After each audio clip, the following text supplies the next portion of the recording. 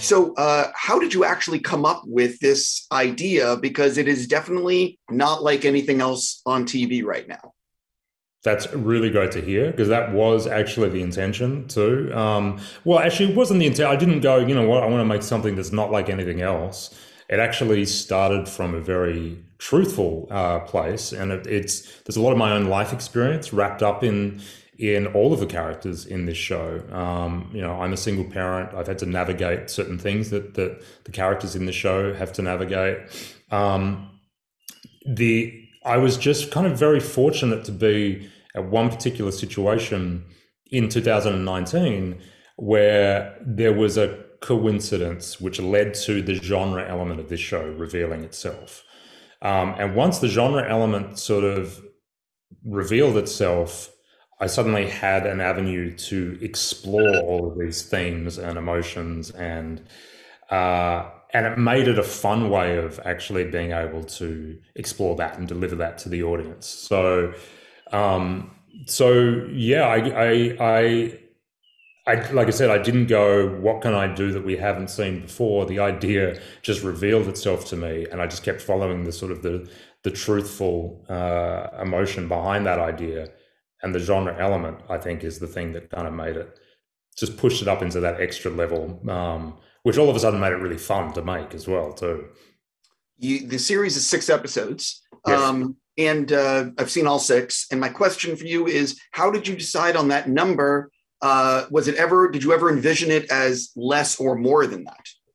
Uh, yeah, so look, I spent a good sort of 6 months outlining the series, and no, six felt like it was the natural number for to tell the story in the way that I have. Um, there was at one point there was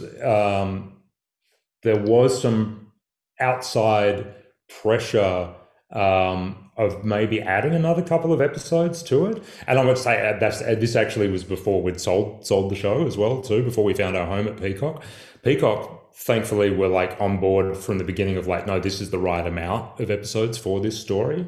There's a obviously the episodes work in a certain way. The first two episodes, you're kind of getting up to speed the way the audience is getting up to speed with some of the characters in terms of how they're getting up to speed with the story, and then after that, it just kind of rockets to the end. I'm very sick of seeing shows where I seem to sort of say every time I watch kind of things going, "Well, this is like 2 or 3 episodes longer than it needs to be," or you kind of get a couple of episodes in, or you get 4 episodes in, and you go, finally the show is starting. So I didn't want to be one of those shows. I wanted it to actually just the story dictated how many episodes it should be. So that's how we ended up with six. When you actually got to Peacock and they bought the show, how much were they asking you, hey, I'm glad this is going to be 6 episodes, but we want to know you have like a 5-year plan, or we want to know you have more to this? Yeah. When we were pitching the show, um, there is, for me, there's an arc of the story which gets told over subsequent seasons. This series, where this series ends, for me, it's a perfect ending of like you being able to kind of feel like the characters are in a very different place at the end of this series than they are at the beginning, and they wouldn't have reached that point had they not have kind of come together in the quite extreme way that they do. But the same way that this series is about how do you navigate a new relationship when you have baggage? How do you bring a single child? How do you, as you're a single parent, how do you bring a child into a new relationship as well? There's other stages of a relationship that subsequent series can deal with effectively. Obviously, I mean, I can't, we don't want to give anything away, but they're a very different unit at the end of this show than they are at the beginning. Subsequent seasons would kind of go into exploring what that would mean. The opening credits of this series are interesting, and they get more interesting as the series goes on. Yeah. Can you sort of talk about designing those?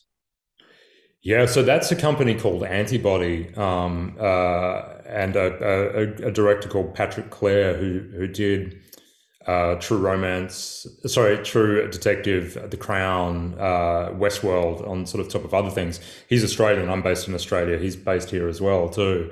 I just love his work, and I gave him a pitch of what I wanted the opening titles to be. I mean, you've said it exactly. You kind of you should be questioning what they are, and then in episode 3, when everything is finally on the table, you go, "Oh, okay, that's what we've been watching all this time." It was trying to take something that was quite grotesque and make it beautiful by showing it in a very kind of close-up way.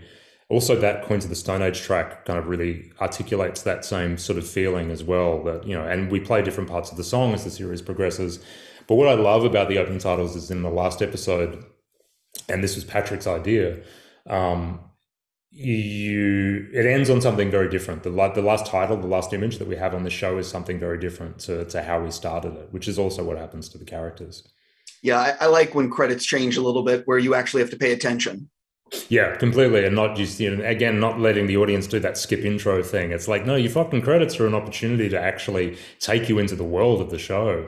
So it was fun trying to just like, yeah, keep people interested and engaged and discovering it as the characters did.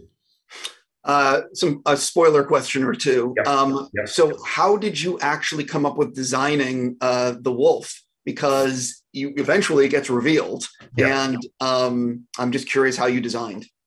So our team that did that is a company called Odd Studio, which are based here in Australia. They're, I mean, I think they're, you know, they are world class. They won the Oscar for Fury Road. And they also did design the zombies for me in my last movie, Little Monsters.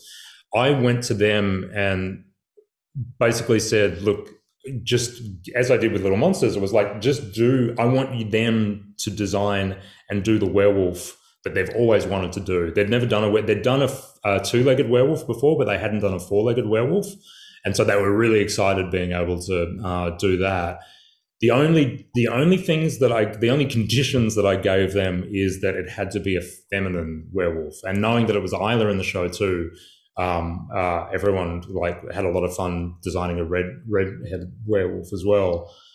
So they built in some really beautiful feminine qualities into the design of the wolf, and that was the point too, which is like when we do finally see her, it's actually about making her beautiful. As much as she is scary, she is actually beautiful as well too. So. Look, I like to think I'm smart enough that when you employ people like Odd, or when you collaborate with people like Odd, it's not up to me to kind of like set like a whole bunch of design. I want it to look exactly like this. You just let them run free. And what they delivered back to us was far better than I could have ever imagined. Did you get any pressure from anyone to introduce the wolf sooner than the last episode of the season?